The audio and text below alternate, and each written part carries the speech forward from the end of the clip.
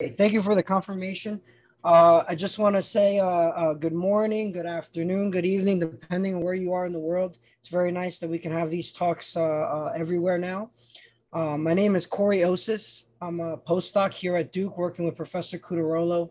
We're going to start off the session here, the first one after the keynote, really going back to the basics. We're going to introduce density functional theory, and we're going to build off of the software framework of VASP, which is the Vienna ab initio software package here for running density functional theory calculations. I want to say that we're going to do an introduction to density functional theory. This is really coursework that could be done over the course of many semesters. But we're really just going to do an overview today for basically the idea. Corey, sorry for interrupting. It looks like you were showing the presenter view instead of the. Okay. Thank you for letting me know. I'm going to swap. Is that better? Yes. Okay, great. Thank you for letting me know, Dr. Esters. Okay, so we're going to have an overview today. The idea is very simple. It's the idea that we want to be able to drive the car. So imagine that, we're going to do an introduction that's similar to what you would understand of the car if you were driving the car, not necessarily from the perspective of, the mechanic to fix the car, right? So an overview of how the car works, that's the idea here, okay? So we're going to start off with, okay. So I want to start off with the mission of the talk today. And I think we've gotten good inspiration from a paper of Dirac. This paper was written in 1929. It's called Quantum Mechanics of Many Electron Systems. And I'm going to read a short excerpt, which sets the tone for today. The underlying physical laws necessary for the mathematical theory of a large part of physics and the whole of chemistry are thus completely known. And the difficulty is only that the exact application of these laws leads to equations that are much too complicated to be soluble. It therefore becomes desirable that approximate practical methods of applying quantum mechanics should be developed, and which can lead to an explanation of the main features of complex atomic systems without too much computation. Now, again, notice that this paper was written in 1929. And since then, this has been our mission, is to come up with reasonable, efficient ways of calculating the properties of materials. And it's a very difficult problem. Okay, this is really where the engineering component, where we diverge from the physics aspect and we go into the engineering of the problem. Okay, so, all right, here we go. So we have, here we start off with the time-independent many-body Schrodinger equation. We have a wave function which understands, it has the information of all the particles in the universe. We have the coordinates of the electrons, coordinates of the ions, and we have an operator acting on it, which is called the Hamiltonian operator. And this operator is going to yield the energies of the system and return back the wave function. This operator has a number of components. I'm going to break it up, but essentially it captures the energies of all the relevant pieces of the wave function. So here we have kinetic energy of the electrons. We have the kinetic energy term of the nuclei. We have the interactions between the electrons, the interactions between the electrons and the nuclei, and then the nuclear-nuclear interactions. So this problem is already very complicated. I'm going to show some reasons why this is virtually impossible to solve exactly. But we have one of the major problems is that we have this entangled wave function with all the particles in the universe. Okay, so we're going to take a number of approximations to reduce this problem down into something that we can solve. The first approximation, which is almost always taken, is called the Born-Oppenheimer approximation, also called the clamp nuclei. The idea is that we have these protons, the nuclei, that are very big, very heavy with respect to the electrons. And the fact that they're so big and that the electrons are so small, we have a factor here of about 2,000 just with respect to the mass. We can treat the nuclei as if they're not moving. The picture I want you to have in your head is that if you're driving on the highway, you might have noticed, sometimes you see these motorcycles that come whizzing by, right? They come by and they come by very quickly. From the perspective of the motorcycle, they're moving so fast that it looks like the cars are themselves not moving. So they're whizzing, they're going in and out of lanes. Dangerous, I don't recommend it. But the idea is that from the perspective of the motorcycle, everything looks like it's standing still.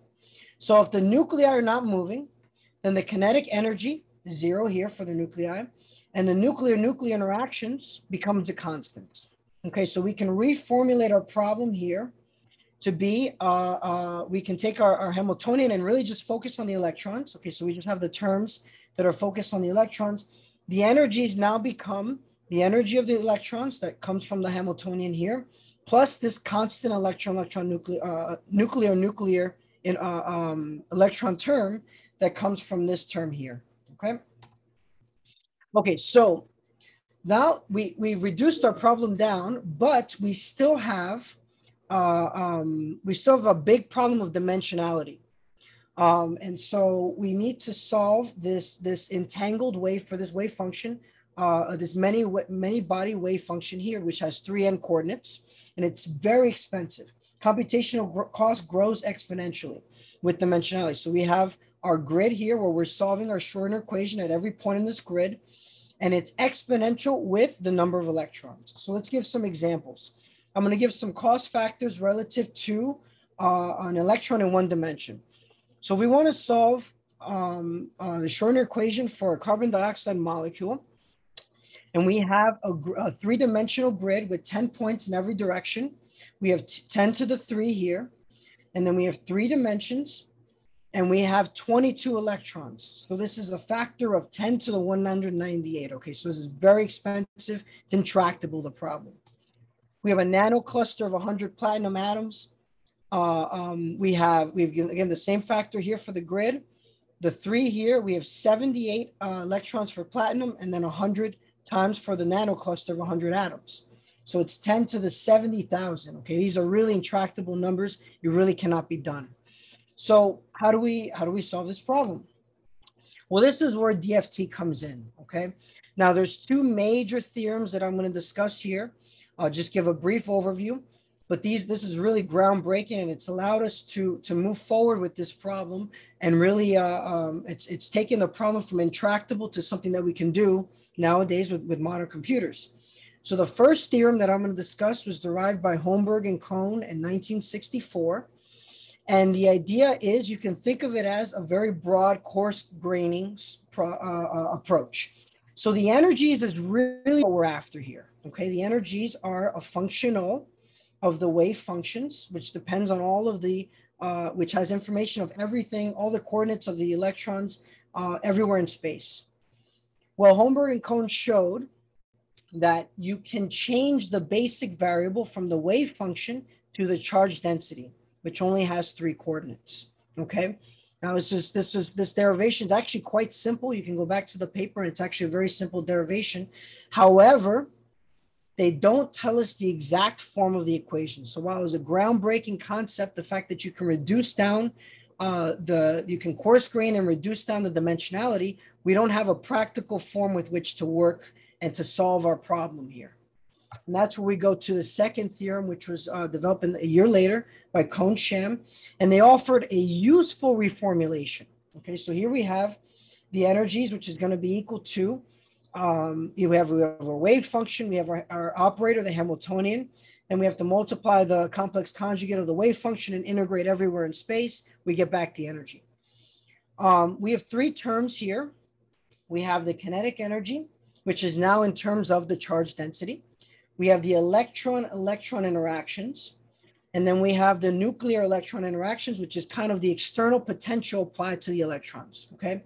Now this formulation, which is dependent on the charge density now, this is implied by Holmberg-Kohn, okay? So what we're gonna do here is we're going to, this problem is very difficult to solve, and there's a number of reasons. I'm going to go through them in a second, but what we're going to do is we're going to break up these terms into pieces that we can solve, And we're going to push all the pieces that we don't know into a term that we basically call the garbage collection. Okay. So the idea, one of the major issues with solving this problem exactly is the fact that we have these electrons that are moving at relativistic speeds. And at every time snapshot, we need to solve the instantaneous Coulomb repulsion between all the electrons, between each electron and all of the other electrons. That problem is very difficult to solve. It's kind of encapsulated in what's called the correlation energy. Okay. But basically what we're going to do is, okay, so let's start off with our first term here, the kinetic energy. We're going to split this off into two terms. One term that we can understand, which is the kinetic energy of a very similar problem, which is n non-interacting particles. Okay, so we have, in the real problem, we have n interacting particles. All of the interactions are happening instantaneously. We're going to solve a slightly different problem, which is n non-interacting particles. So we have that piece here. We have the piece of the instantaneous interactions between the electrons, which is called the classic Coulomb energy, which you can think of as the electron, instead of the electrons interacting with all of the other electrons, we're going to have the electron interacting with a constant background charge. Okay, and that's what that term is here. We have our external potential here. That term just comes right down. And then all of the pieces that we can't solve goes into this one term here, which is called the exchange correlation functional. And so that term, as I said, collects all of the pieces we don't know. So that's the full kinetic energy minus this other kinetic energy of a different problem, but very similar. And then we have our electron-electron interactions, and then we subtract off the classic Coulomb energy that I described previously. It accounts for a few different things. So we have a residual kinetic energy.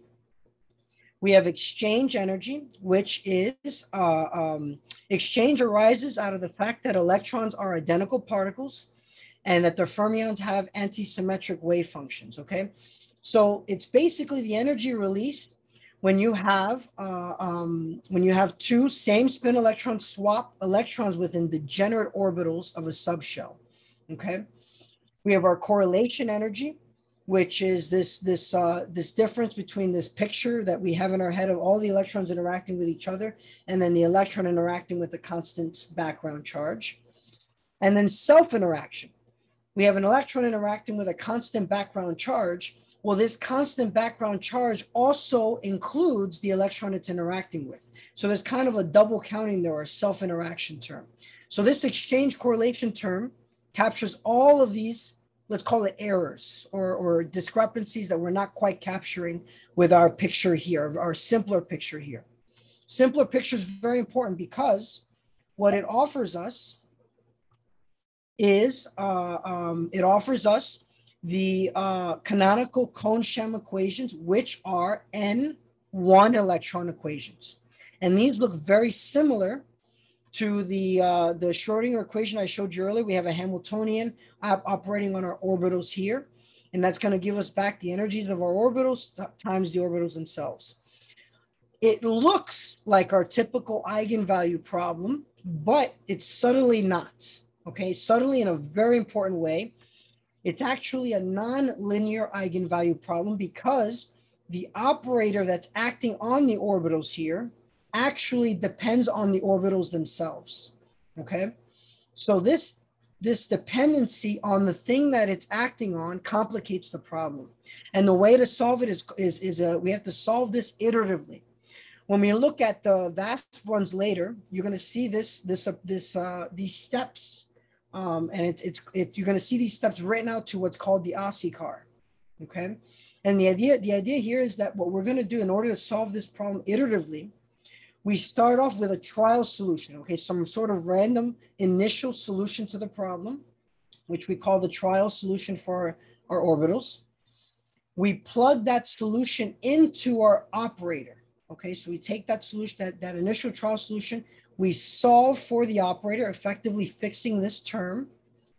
Then we solve the problem as if we had an eigenvalue problem. We now have a fixed operator operating on our orbitals, and we're going to solve this eigenvalue problem for the wave functions. and the wave value, the eigenvalues, the energies. And once we get that solution, we're going to see how different the solution we get from our eigenvalue problem is and the one that we plugged into the operator. And this is where we get into this iterative loop. While these two solutions are different, we're going to take the solution we solved and we're going to plug it back into our operator, fixing the operator, and then solve the eigenvalue again. We do this back and forth until the two solutions are effectively the same, until they converge. Okay, so these are the basic ideas of DFT. Okay, we're going to go into some of the details in a bit, but let's go back to our original problem. How does this help us with our curse of dimensionality? Well, instead of having this exponential term with the number of electrons, we now have something that really scales linearly with the number of electrons. So now we have a multiplicative factor here. We still have a big problem because for materials, we have something like moles of electrons. Okay, so we still have a big problem here. We can reduce this down with another approximation, which is that we're working with crystals, with something that is infinitely periodic. Okay, so periodicity is the next major approximation. And it's important that we understand what periodicity is because periodicity is going to have big consequences for how we solve the problem here.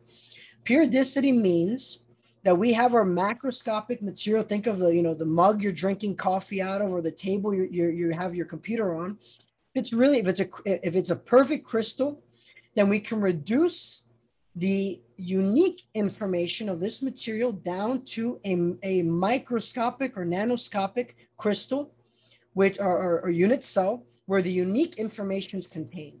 And this unique unit cell is repeated everywhere in space. Okay, so this repeating unit, we're going to talk about the translational periodicity. Here we have our lattice vectors. Okay, so A1, A2, A3. So every single piece of the material is a building block. Think of Legos, and you can translate yourself in all three dimensions, and you'll find an equivalent unit cell. Okay, so when you think of periodicity, whenever you hear periodicity, you should immediately go to Fourier transform and plane waves. Okay, so that's where your mind should go. So we're going to be solving our solutions here in terms of plane wave basis. Okay, so an exponential times the imaginary times this block vector times our lattice vectors, where this K, this block vector, lives in the frequency domain, right? So we've heard of Fourier transforms with respect to in like music, where we have, you have time, and then you have the frequency domain, which is 1 over time. Now we're doing a periodicity in space, where we have meters, and we're going to be looking at the reciprocal space, which is something like 1 over meters. And the idea here is that we have our lattice vectors here in real space, and we're going to look at what the reciprocal space is, which is another unit cell.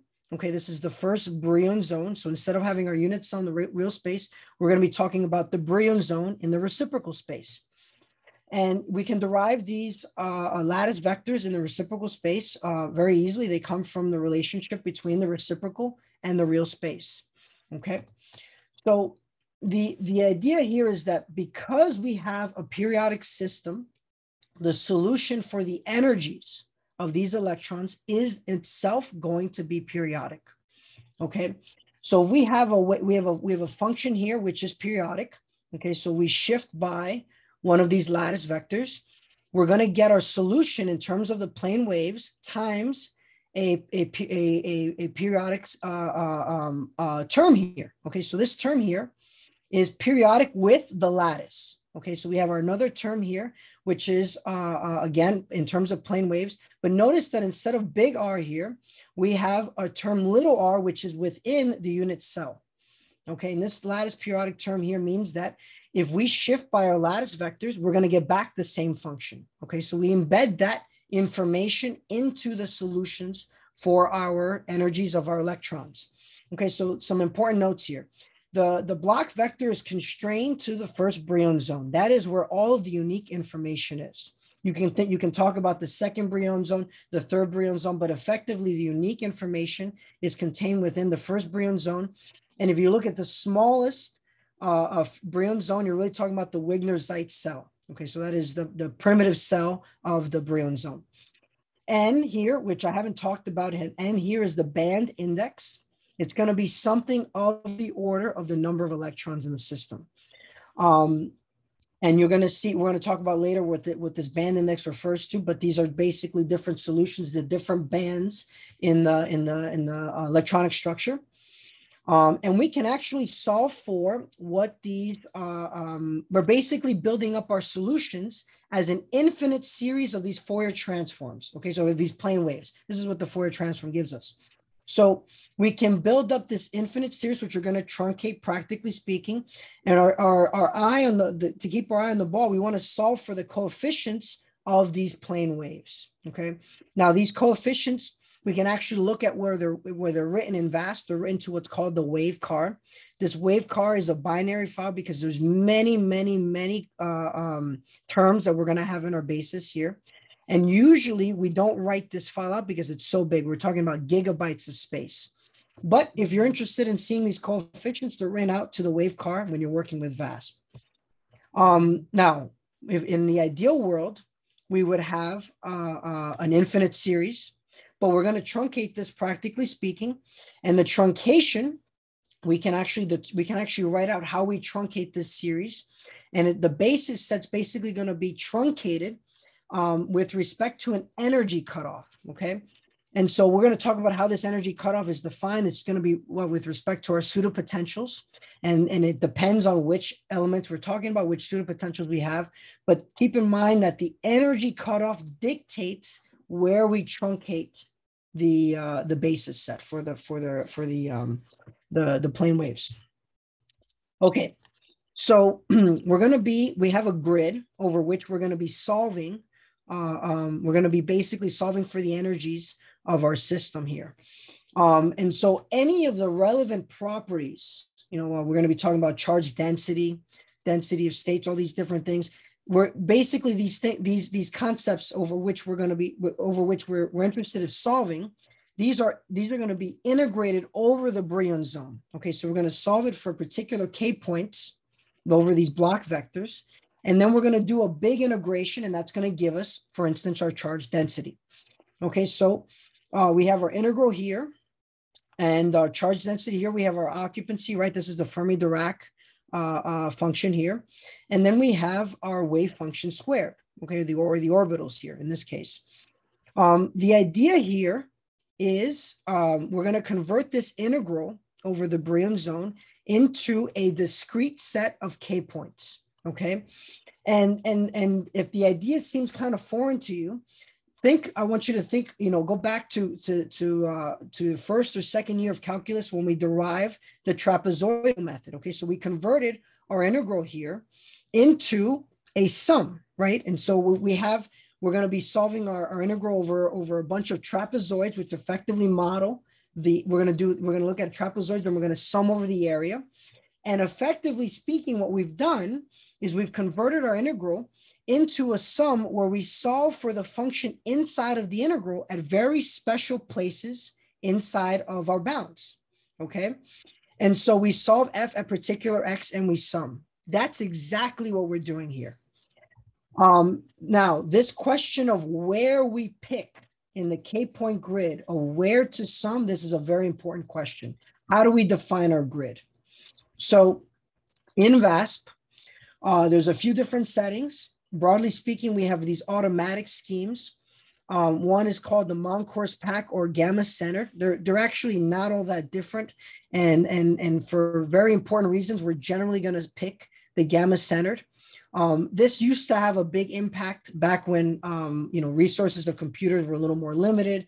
Nowadays, the difference between Moncourse pack and gamma centered is really not a big deal. And I'm going to generally suggest that you go with gamma centered. So there's one scheme where you have an automatic scheme that VASP will build the grid for you.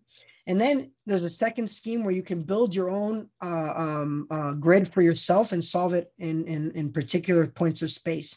And that's going to be important for us when we look at the band structure, because we're only going to be looking at we're going to look at a very particular path along the band structure. Okay, so The idea here is that we're going to be building a grid, equally spaced grid, along all 3 dimensions in K space. And this grid is the difference between Moncourse pack and gamma centered is whether we include the origin. Okay, gamma is the origin in reciprocal space. So Moncourse pack, as it's defined, this grid does not include the origin. It's offsetted from the origin. But otherwise, just imagine a 3D grid. And you're going to be solving at every single point in this grid, you're going to be solving for your orbitals and your wave functions and your energies. But we want to include the grid for very important reasons. Okay, so let me give you an example of what we have here. Visualize here, we have a 2D grid. And we have 16 points. So we're going to have a 2D grid. We're going to look at 4 points in that grid. So that's 16 grid points total. Okay. Now the irreducible part of this grid is really just this wedge here. Okay. Symmetrically speaking, everything else is degenerate with respect to this grid, this very important wedge here. Okay, so we look here, we have our reciprocal lattice vectors B1 and B2. Here we have 4 points inside. And if you look at what we're doing is that we want to solve at every point here what the orbitals are, what the orbitals are at every one of these points. And we're going to take a very special weighting at all of these points, and we're going to do a sum. Okay, so we're going to do a sum over what the values are of the function at every one of these points, and then they're going to be weighted. So the question is, what is the weighting?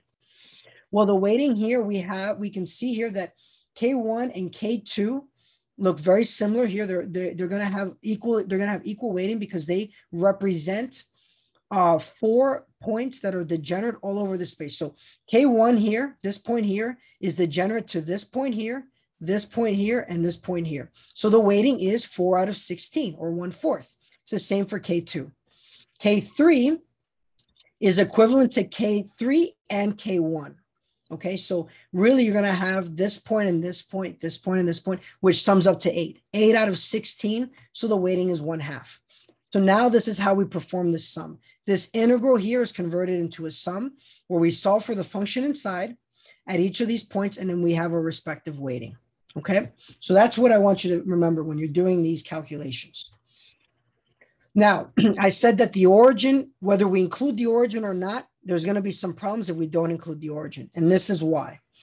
So here we have a hexagonal lattice, okay, and we're going to put a grid right on top of that lattice. Okay, so this is the symmetry set up by our crystal, and the idea here is that if we had a grid that was well fitted for this particular unit cell, then if I took this grid and I rotated it by 60 degrees, you know that 60 degrees is an important angle here for this this unit cell, then I should get a grid that maps exactly on top of itself. And what happens here, because the grid doesn't sit exactly at the origin, it's offsetted. What happens is that when I perform that operation, I'm going to get more grid points. And we basically get an explosion of calculations that are required, okay, of places where we need to solve our cone sham orbitals. So the idea here is that the grid and the unit cell, the symmetries are not commensurate. And so the solution is very simple. We just need to shift our grid to the origin. Once we shift it to the origin and we perform that same rotation, now all the grid points are going to map back to themselves. We don't get this explosion and everything is fine and happy. Issues where you're definitely going to have, or rather unit cells, symmetries where you're definitely going to have this issue includes FCC, hexagonal, rhombohedral. These are places where you're definitely going to want to have gamma centered, but in general, we recommend always having gamma centered because the difference between gamma centered and not is really trivial at this point. So gamma center is always safe. Okay, now I'm going to give you a brief overview of an important topic in VASP, which is the pseudopotentials.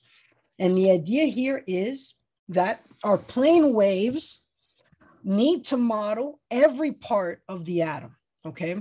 So you can imagine what you're going to have here is that, you know, if you have your atom and the electrons, you're going to have some electrons, which are the core electrons, which are very close to the atom. they're going to have these very high energies because they're interacting very closely with the atom, right? So these electrons are really bound, and these interactions are very high energy, okay?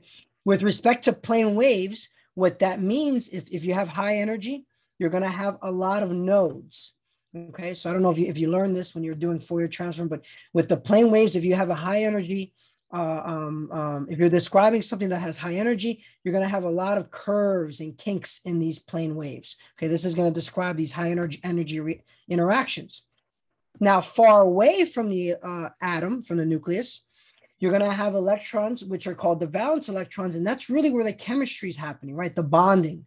Now, these electrons, to describe these electrons, you're going to have fewer nodes because the energies are not going to be as high as the core. So the problem here really comes down to that you kind of have two different pictures that you need to model with the same plane waves. And really what happens is that if you want to model this exactly, it's going to be very, very expensive. And really, practically speaking, you cannot do this exactly beyond lithium. Okay. And so what we do here is we basically slice our picture here. And this slicing here, spatially speaking, is called the cutoff radius. And this cutoff radius is going to define where we're going to have two different pictures. We're going to model the core electrons as well as possible. And then we're going to have a picture for our valence electrons. And so we're going to replace this core piece here with an effective potential. That's our pseudo potential. And then we're going to really worry about solving the place where the bonding is most important, the valence electrons. Now, how we shift this radius and where we start to kind of do an effective potential instead of modeling it exactly, this is going to define how transferable our pseudo potentials are. So if this cutoff radius is very big, the calculations are going to go a lot faster because we're reducing a big part of it with an effective potential. But this is going to make these pseudo potentials less transferable. We're not going to be capturing some of the relevant bonding that we're interested in these very specific scenarios. So if you have a very large cutoff radius, this makes the pseudo potential softer. That's where that term comes from. So if you hear soft pseudo potentials, you know that you've basically reduced down a lot of your picture to an effective potential. With regards to VASP, we're going to be talking about the projected augmented wave method for creating pseudo potentials. And again, I'm not going to go into a lot of details here, but the idea here is that we have our exact solution and we're going to be replacing that exact solution with various pieces that we're really within those pieces, encapsulated in those pieces, we're going to try to solve our solution exactly. And then outside of that piece, we're replacing with an effective potential. So here you can think we have a piece here, which is concerned with the environment, right? The valence electrons here where the bonding occurs. We're going to have a piece here, which is worried about the edges, the radial grids. And then we're going to have a piece which is concerned with the inside. And outside of those respective scopes, we're going to be modeling with an effective potential. Okay. And then we can combine this with a well-calculated frozen core approximation, which is something you'll hear about in the literature. Now, this projector augmented wave method, this is very important for VASP, and it's really the reason that people use VASP. This approach is very effective. And it's been very well done and implemented within VASP. And this is the reason why VASP is so popular. Okay, so you use this really for these pseudo potentials. The last topic I want to cover is exchange correlation functionals. Before we get into the practice, just going to cover it from a very broad perspective. There's a lot of ways that we're going to model that we can model this garbage collection term. Okay, the first that's important is called the local density approximation, where the exchange correlation term is going to be dependent on just the local density. Okay, and this local density we derive as the exchange and correlation per particle of a uniform electron gas. Okay, and what it does is that since it assumes that all the charge density is equally distributed everywhere in space instead of in some cases we can have localization. Since everything is delocalized, the charge density is delocalized, we tend to overbind. Okay, so this is important to understand. If you use LDA, you tend to have lattice parameters that are underestimated because everything is bonding more than it should because all the charge is evenly spread out. So you underestimate lattice parameters and volumes, and you tend to overestimate cohesive energies, elastic moduli, phonon frequencies, etc. The next step of the ladder is using the generalized gradient approximation, where the exchange correlation term not only depends on the charge density, but also the derivatives. Okay. And this generally improves the situation, but it can overcompensate. There's some important variants that exist in that people use a lot in the literature. There's a parameter-free GGA that was developed by Purdue and Wang in '91. And then there's the simplified GGA developed by Purdue, Wang, and Erzenhoff. And this is the standard for intermetallic solids. Okay, this PBE pseudopotential and exchange correlation functionals. This is really the standard for intermetallics. The next step of the ladder is meta GGAs, where we don't include just the local density, we include the derivatives and also the second derivatives. Okay, and these are much more expensive. And then we have hybrid functionals, where we can include a portion of exact exchange from Hartree-Fock. So if you remember, well, I mean, for those of you that took solid state, you know that if you derive the Hartree-Fock equations, that you actually nail down in terms of the exchange and correlation terms, you can actually solve the exchange exactly.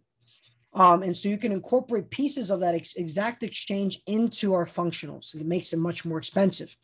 One of the more important ones in the literature is one developed by Beck, Lee, Yang, and Parr, which is called B3-LIP. It's a three parameter function where these three parameters are fitted from experiment. So not only is it a hybrid functional, but it's also an empirical function, right? So these are these terms that I want you to be aware of in case you're reading in the literature, and it's the standard for molecules. I've been giving this picture of these rungs of the ladder. John Purdue came up with this very nice picture for modeling exact exchange and correlations. So at the bottom of the rung, we have LDA. We step it up, we go to GGA. As you go up the rung, you're getting more expensive, but hopefully you're also getting more accurate. It's not necessarily always the case, but that's the idea here. You can go up to meta GGAs, meta hybrid GGAs, fully non-local, and in the top rung, which is where we want to be in heaven, where everything, you have perfect chemical accuracy. And I give some examples here in the slides of some of these acronyms that you'll see, which is a big acronym soup. There's a lot of different ways that people have created these exchange correlation functions. Okay, so let's go to some of these exercises. I'm going to stop sharing my screen. I'm going to share my full screen because we're going to go over to the cluster, and we're going to actually work with some of these files here. So let me stop sharing, and then I'm going to share my full screen. Okay, 1 second. So I want to get both pieces on. Let me share. Okay. Okay, so can I get a thumbs up if you can see my screen here with my slides, and then if you can see my browser here on the side. If I get that confirmation, I'd appreciate it. Yeah, can we see? Visible. Looks good. Yeah. Perfect. Thank you very much for confirming. Okay. You might want to make a terminal window a bit bigger. Yeah, I can do that. Absolutely. 1 second. Definitely. Okay. So we went through, we had I know that Dr. Esser shared some slides about how to work with the terminal. I'm going to assume that you're very familiar with working the terminal. You know how to use CD, LS, etc. But I'll go slow nonetheless, and hopefully people have questions. They can post them on the chat, and some of my colleagues can help out with that if you have questions with it. So if you do LS in home, you should see a directory there called AFLOW exercises. So we're going to go inside there. So you're going to CD into AFLOW exercises using tab complete if you can, because it's very useful. Go inside, you're going to do LS. And you'll see that there's the command line prompter, which Dr. Esther shared for everyone to do on their own. And then you're going to go into day 1, LS. We're going to go into part 1. Part 1. Oh, 1 second. 0.01 part 1. So you're going to CD into there. Okay. And you should see 2 directories here. I also want to mention that important for the exercises later, I include some snapshot from Ashcroft and Merman about the different lattices that you're going to be working with, because we're going to build some structure files. And then I include a publication that was done by the group, which talks about the different paths that we take along our K-space in order to build our band structures. Okay, but for now, we're going to go inside of 1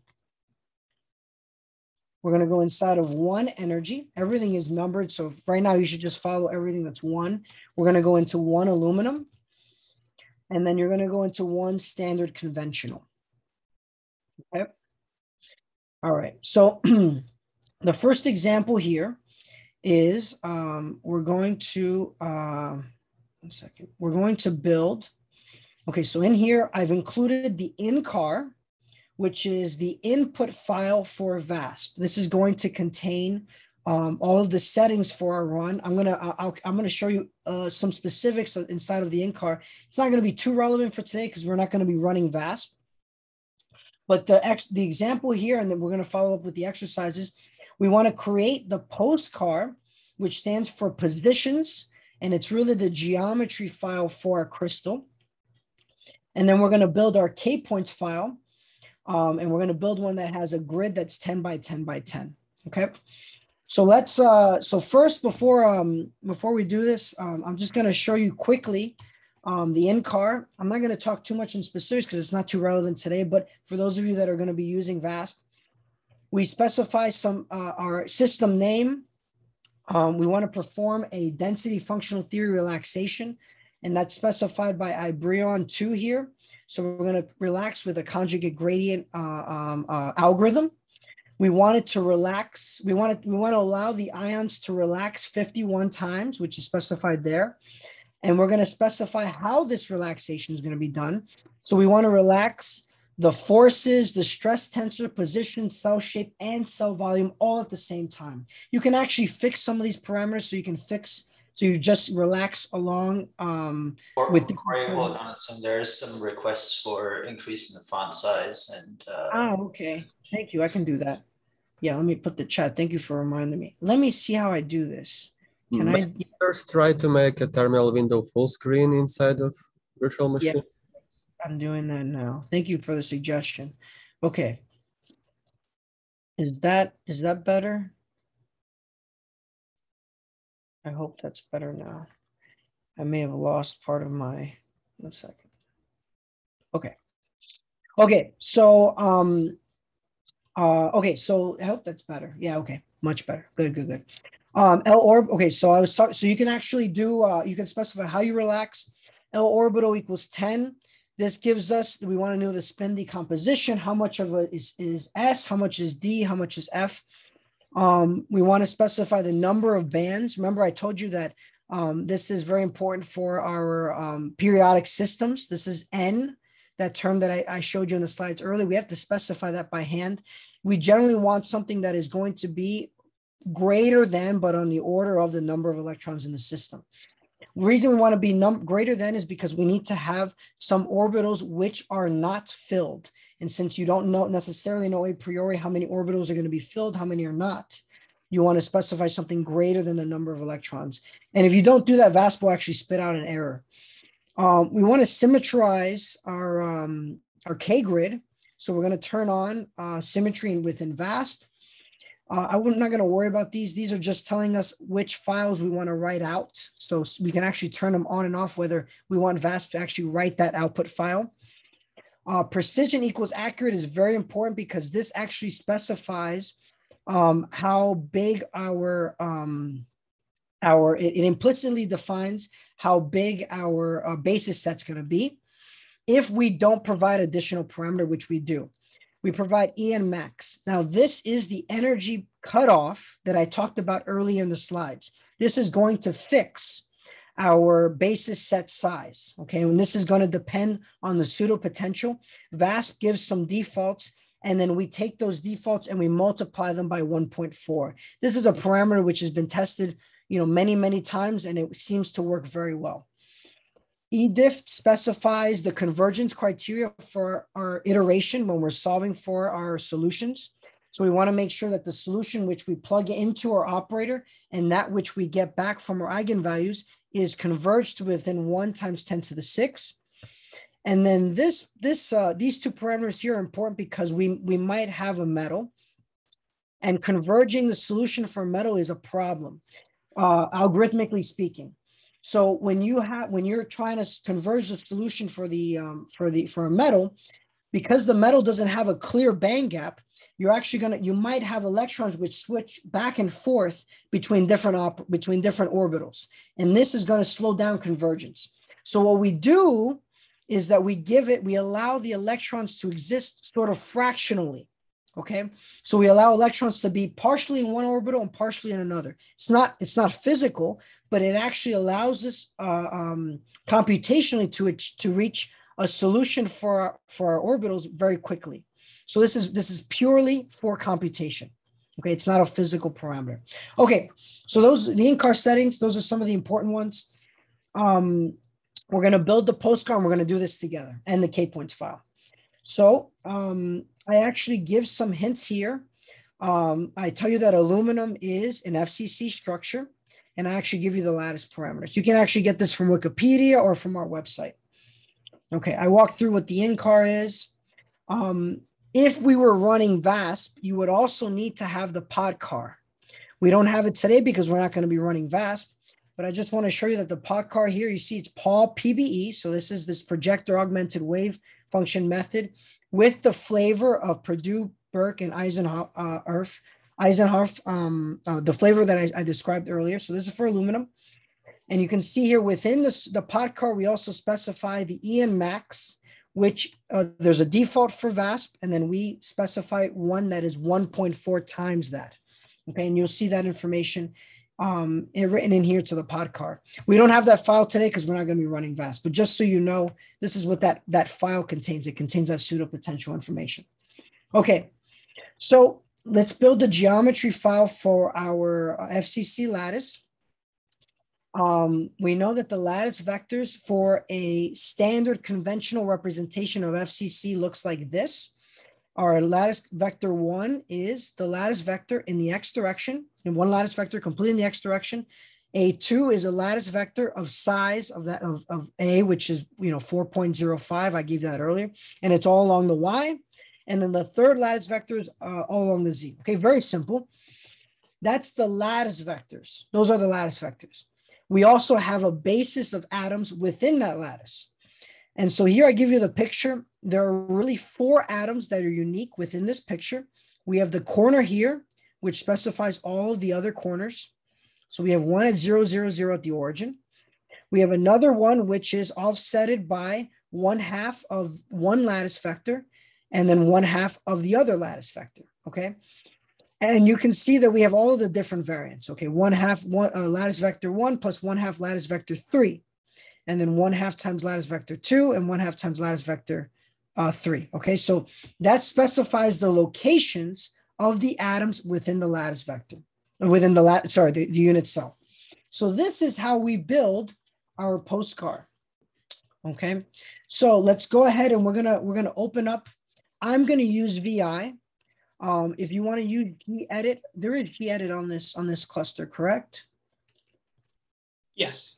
Yes. Okay. So I'm going to use VI, but if you're interested in using gedit, you should be able to open up.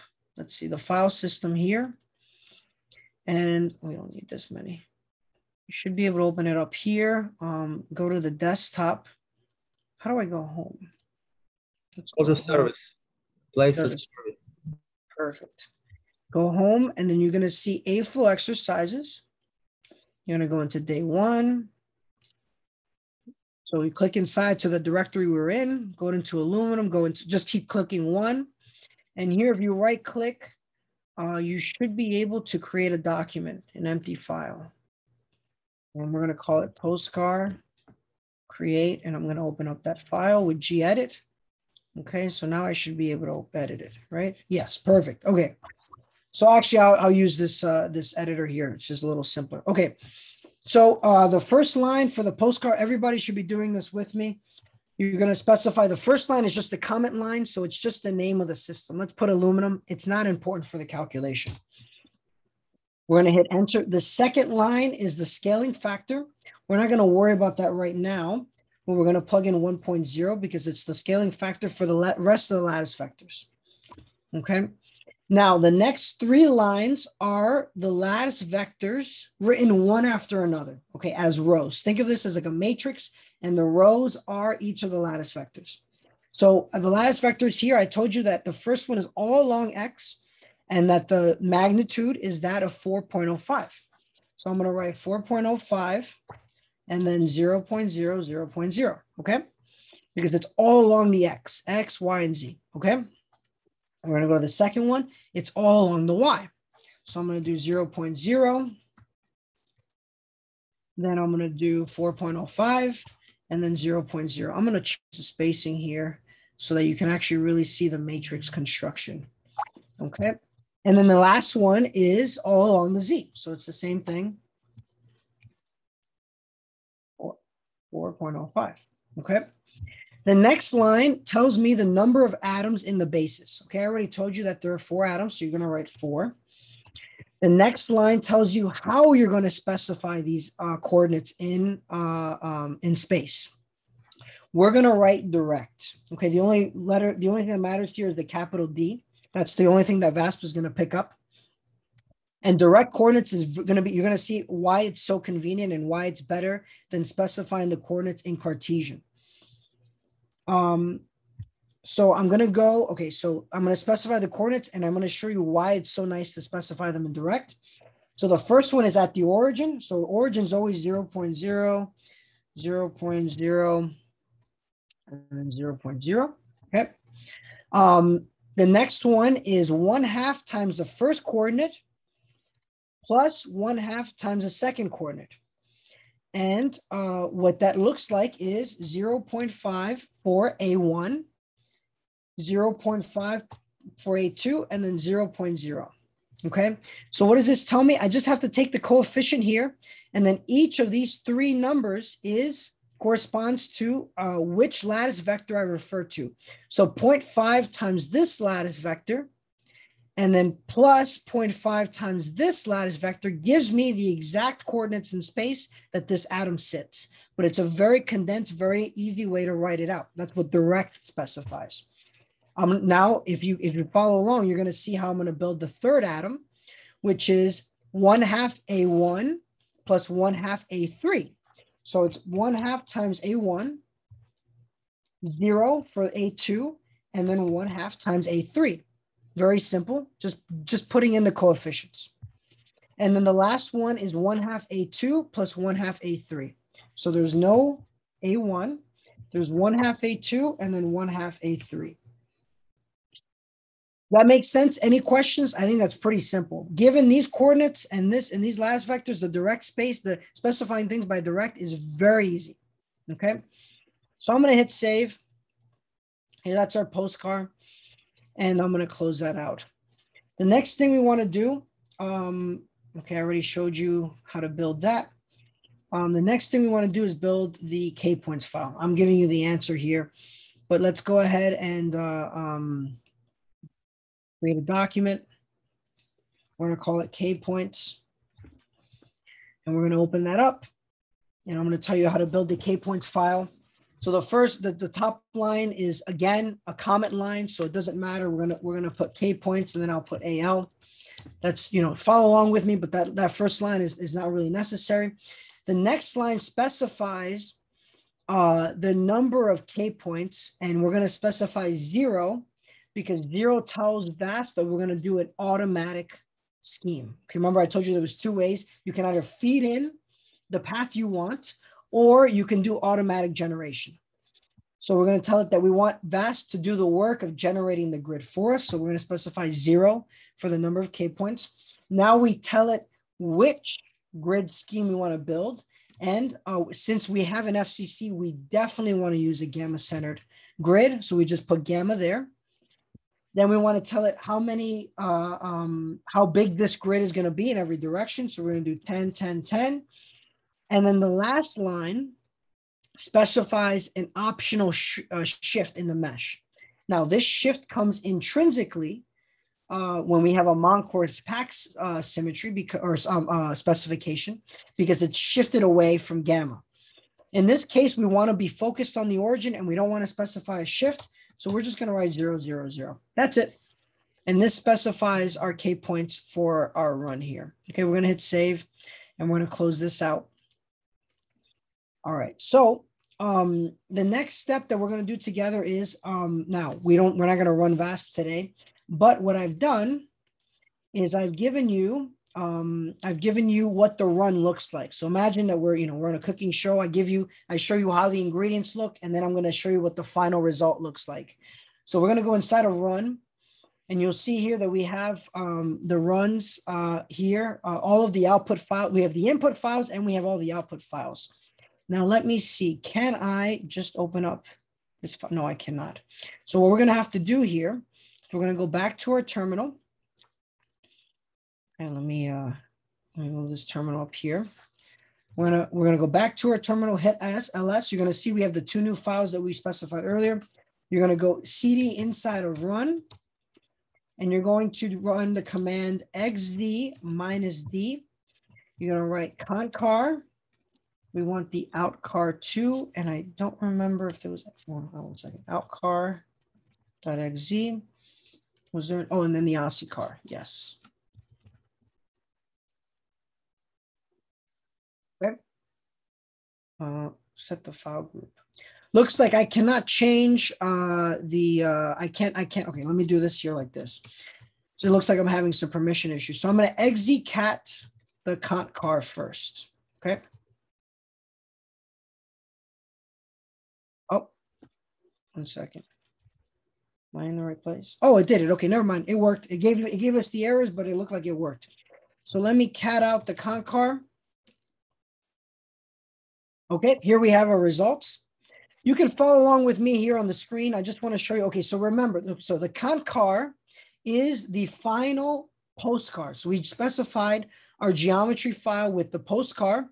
Now we're going to do our relaxations with DFT. It's going to move the ions to the minimum energy configuration. The cont car specifies where the atoms are after all of the relaxation. So let's take a look at this file. It's the same as the postcar. It has a few extra lines here, but we're not going to worry about these. These are the velocities after the relaxation. Don't worry about that. This is effectively the postcar we had earlier. Okay. We have our scaling factor. That's 1. Don't worry about it. But look, we basically have our lattice vectors. Before we had 4.05 written there. Now we have 4.04 and change. So you can see that the lattice actually shrunk. And then we have our direct coordinates, and the direct coordinates actually did not change. Okay. You can take a look at the postcard if you want to verify for yourself, but the positions within the unit cell did not change for the atoms. The relaxation fundamentally just shrunk the volume of the cell. So simply by shrinking the volume of the cell with respect to the one that we built earlier, this gives us a DFT relaxed lattice parameter, a new one. So instead of 4.05, we see that DFT, the minimum energy configuration, is 4.04 and change. Okay. So well, let's look at the ASCII car. So I'm going to cat out the ASCII car here.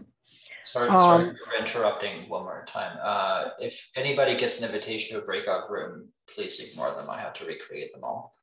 Okay. Thank you, Dr. Esther. Yes, just in case you're having issues with the VM, we'll work it out. No problem. Go ahead and meet with him in the I guess it's breakout room 7, right? Okay. Otherwise, if you're following along, here is the ASCII car. Now, remember, I told you that this is going to contain these iterative steps in how we solve our solution.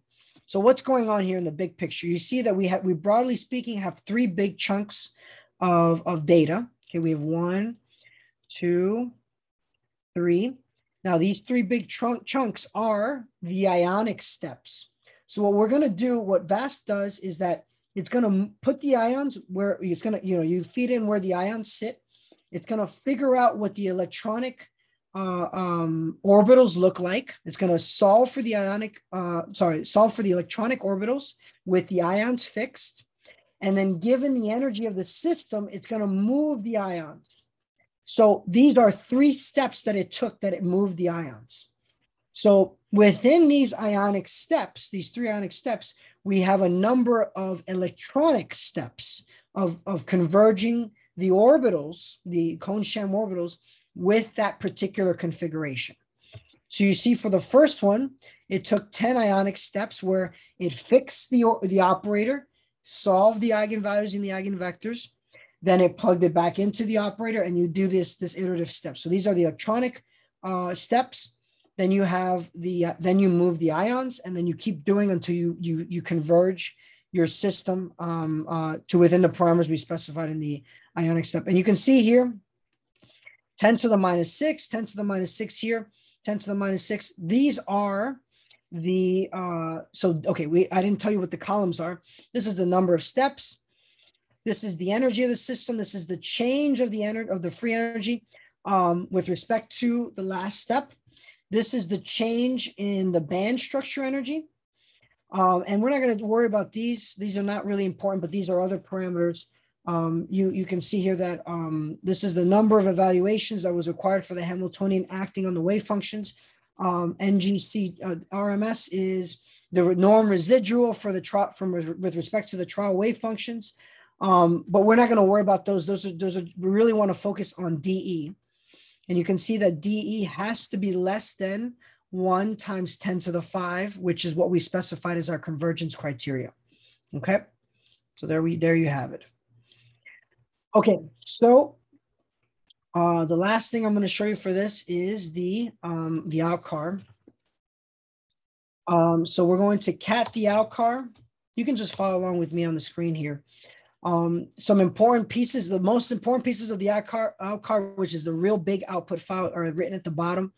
Here we have the total time for the calculation. Okay, this is going to be something that's going to be important for if we're able to get to it in our exercises. We have our if you scroll up, what you're looking for. Actually, I might have passed it. 1 second. It's right here. The really big, most important information is right here, the free energy of the ion electron system. It's the last one. And what we're looking for is this number here, the energy without entropy. This is the final energy of the system after it's done its relaxation. Okay. The sigma tells us, this is actually an important quantity because it tells us as sigma, which is an input parameter for, we had to do that smearing for the electrons for partial occupancy of the electrons within the orbitals.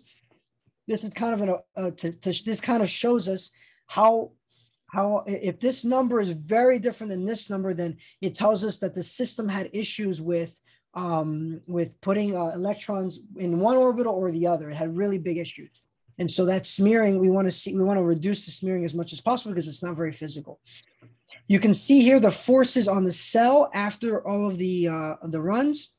And these are the forces, here we go. These are the forces on the atoms after the relaxation. Since if we're really at the minimum, we should have no forces. Okay, so the second derivative should be, all the derivatives should be 0 at the minimum. So you can see here that this was well converged, okay?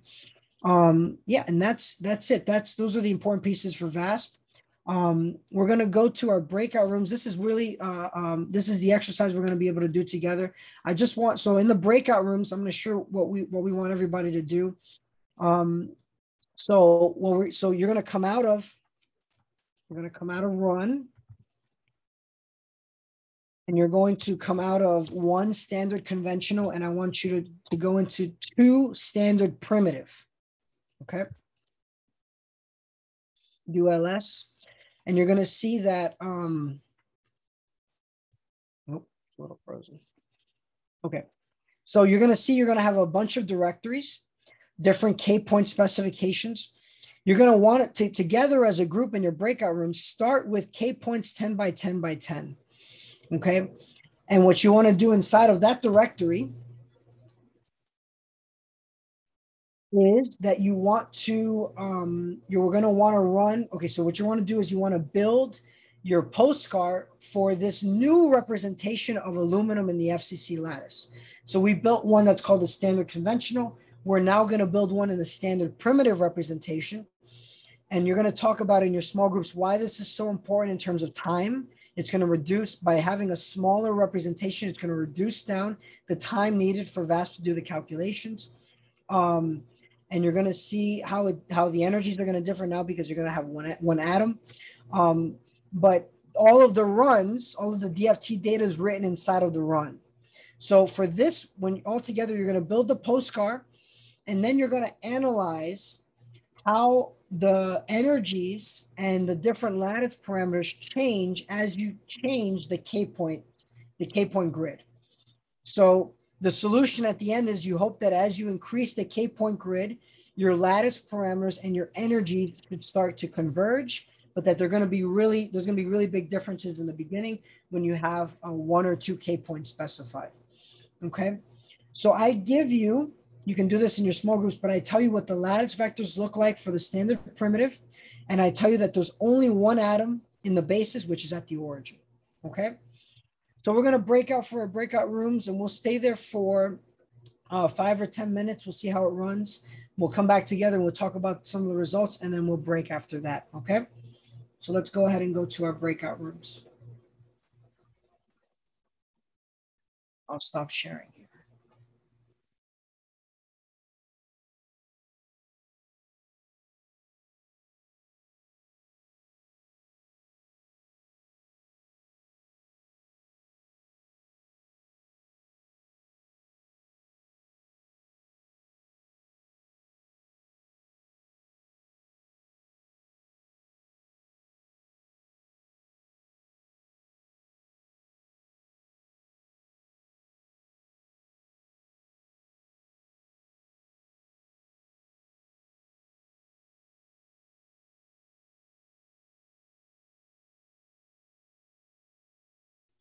All right, let's give a few minutes for everyone to come back.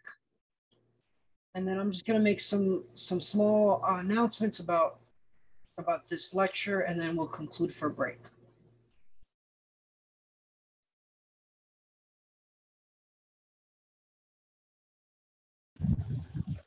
Sir, we have joined the exercise session, and we find there that with the increase of the supercells, the time, CPU time increases, and also with the number of increase of the number of K points, we are getting more accurate energy, but here the CPU time is quite large. So yeah, we have to test the optimal K points to achieve the convergence. So convergence achievement is another factor. Yes, so yes. Absolutely. The K points is okay. When you look in the literature, you should always make sure that the properties with which that people are reporting they've done tests for convergence. That's very important. What I will say is that there are some very important criteria or heuristics that we've created based on our history with DFT and number of runs that we've created. We have some criteria, some heuristics for how to define the K-point grid a priori. And assuming that you have a grid that is at least as dense as that heuristic, you should be in the right ballpark. Now, Dr. Hicks is going to talk about that criteria in the next session. But this fundamentally, these heuristics come from what's called the AFLOW standard for DFT calculations. So we have a number of these sort of heuristics. And we'll talk more about how to define them, and once you've defined them, how they work, and that's it. But if you run with AFLOW, these things are done automatically, so it's very simple. Okay. Hi, Benga. It's good to see you again. I think Dr. Essers is dealing with some of these technical issues, along with maybe someone from. I'm about to assign a breakout room. Go for it. I think everyone's returned back. So I'm just going to make some quick announcements. So I provided a number of exercises. I mean, really more than the time is allowed for this presentation. You know, we have very short time windows, but I provided a number of example exercises for you to run through in the slides that you have. So, you know, feel free to run through those examples. The next exercise that you would have run through is one where you actually calculate the energies for a, I think it's for iron. And you'll see how you can do this with different lattices. And you'll see that if you turn spin on, spin is an important parameter in VASP. Whether you turn spin on or off is going to be a very important parameter in terms of determining what is the minimum energy structure. And so if you don't turn spin on or you do, that's going to have major implications on what the structure should be for iron. And we know that iron is magnetized.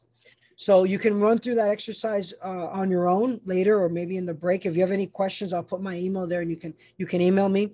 And then the last exercise has to do with calculating the density of states and finally the band structure. We're going to touch on this a bit more after the break with Dr. Hicks, because he's going to show you how you can actually construct this automatically with AFLOW. So we'll have an opportunity to go through that afterwards. But otherwise, I'm going to put my email address in the chat here. And if anyone's running through the exercises on their own and they have any questions, feel free to email me and I'm happy to help. Otherwise, unless there's any questions here, I will conclude the session. Thank you for your time, and we'll break here, and then we'll pick it up again. Well, I'll give you the time on the Eastern Standard Time. We're going to meet again at 1 o'clock Eastern Standard Time, which is 1900 hours in Dresden, for part 2 of session 1, which is AFLOW plus DFT with Dr. Hicks. Thank you very much for your time, and yeah, enjoy your break.